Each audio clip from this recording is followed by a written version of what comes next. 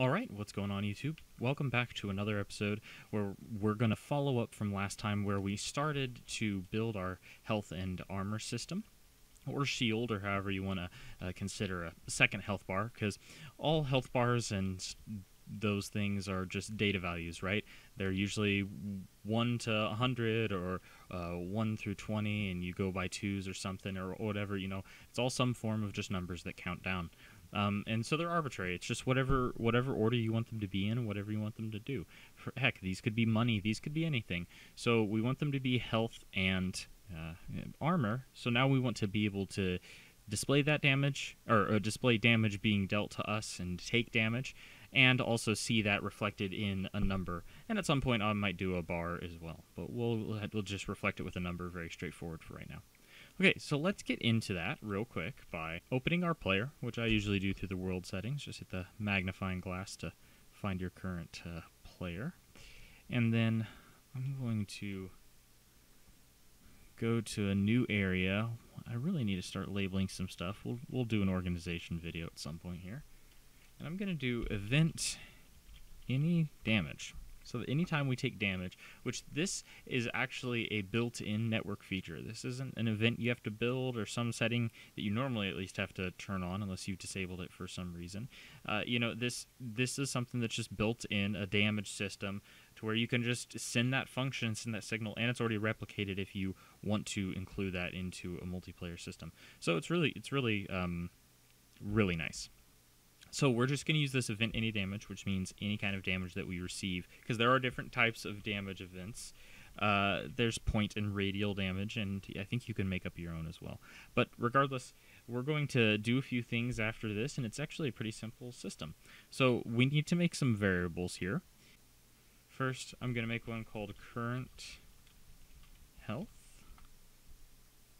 and then make that an integer, and then make max health. I can spell. Keep that as an integer. Current armor or shield. You can do shield or whatever kind of stat you want to have be like a second thing, and then max. I almost said shield. So this is really the base of our system. We need to know how much health we currently have and how much health we can have. Same for the armor, shield, protection, second health bar. First we want to get a branch here. And then off of this we're going to get... Well, actually, let's get our variable first. We need to check our armor. We need to see if we have any armor left. So we need to see if it's not equal to 0. If it is not equal to 0, which means it's more than 0, then we will do another branch here, and we'll go off with that in a second. If it is, we'll also do another branch here. So we'll go off with that in a second as well. So if our first question is true, then it means we have armor, because it's saying it's more than 0, which means we have a value there, which means we have armor. So what we need to see is if our armor is more than the damage we're receiving. And yes, you can deal damage as a float, and if you need to be that precise, you can make all of these variables I'm doing as integers, you can make them floats. And that's probably better for certain things if you really have like random values and fractions and stuff for damage values. But if you're dealing with whole numbers, then integers are just fine. So if we of course have enough armor, more armor than the damage, then we want to take a hit from our armor, right? So let's set current armor to be current armor minus the damage, right? And then if it's not, of course, enough, then we will just set our armor to 0. We don't need negative values. Here, let me just duplicate this. Set our armor to 0. And after that, we're going to branch again and address what happens to our health. Now, when we don't have enough armor here, we will want to just drag this to the last branch where we talk about our health as well. So in this condition, we need to get our current health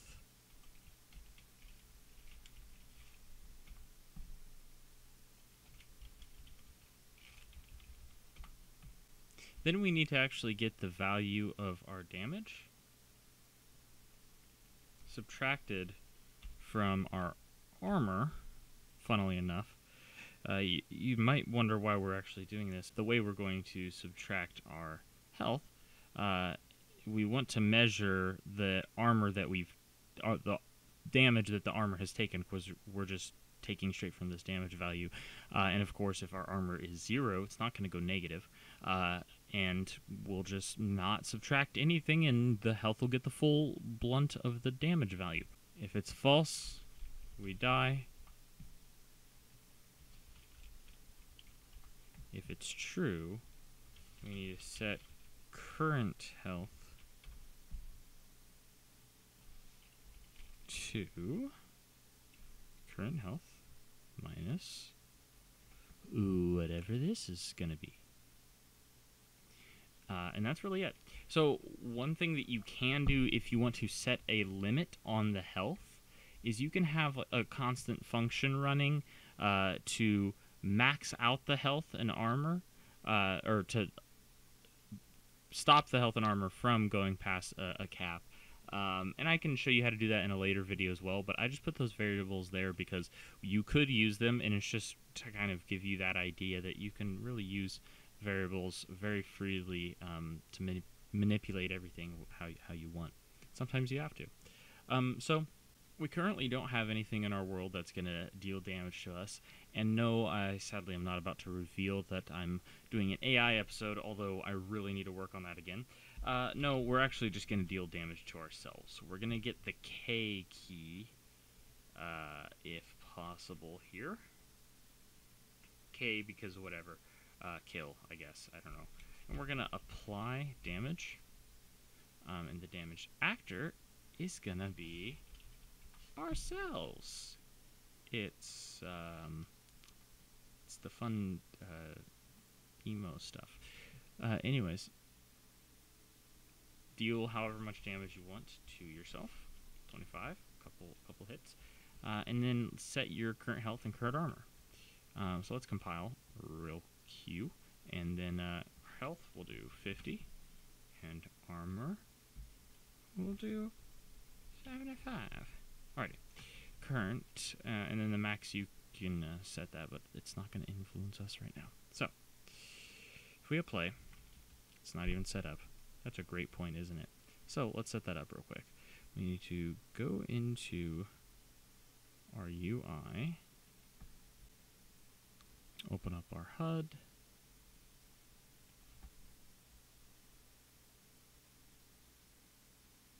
And then click on our text block, and we're going to bind this to a property, which is really nice.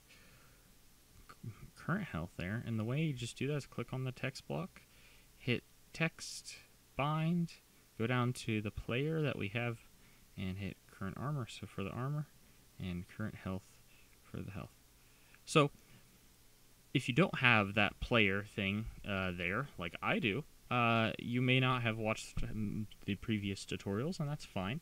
I've got other tutorials where we've built multiple systems of picking up items and firing and aim down sights and just some small stuff. But we also set up a little bit of UI, and here we have a way to directly interface with our player and use its variables and vice versa. It's really nice. On event construct, we just have a brand new variable that we create, which I just made the variable a player character, and then set that variable based on the owner of the pawn, where when I create this, construct this UI widget in my player, I set the player itself as the owner. So after that, we just promote it to a variable that I can use. So now that it's a variable on this blueprint, and it should be valid at all times because the player itself is creating the UI, you can interface with the properties and different even properties of, you know, objects and different stuff. It's really actually awesome. So we're just using that to easily get it to set what the property is at all times. So if we hit play now, did it on my other screen, but we should see some data values up there. So let's hit K. That looks right. All right, hit K again. Nice. And we're dead. We dead. So of course you can put destroy actor there. Let's do that here. I'm just gonna say destroy actor, self, suicide mission. Let's go. KKK. Oh, my game froze. Oh well. Okay. Well, I can't. I can shift F1 and get out of it. I can't do anything. Okay, that's cool. Well, that's how you do a little bit of damage and you know, display ways to even take it. And stuff like that. So we can make this a bar. You could make, let's see, I think, what is it? I'm not going to fully do it here, but just kind of illustrate. Yeah, you can do a little progress bar here and bind the percentage to, oh, it'd have to be a float. I think you'd have to make it a float because percentages are float. Yeah, you could bind the,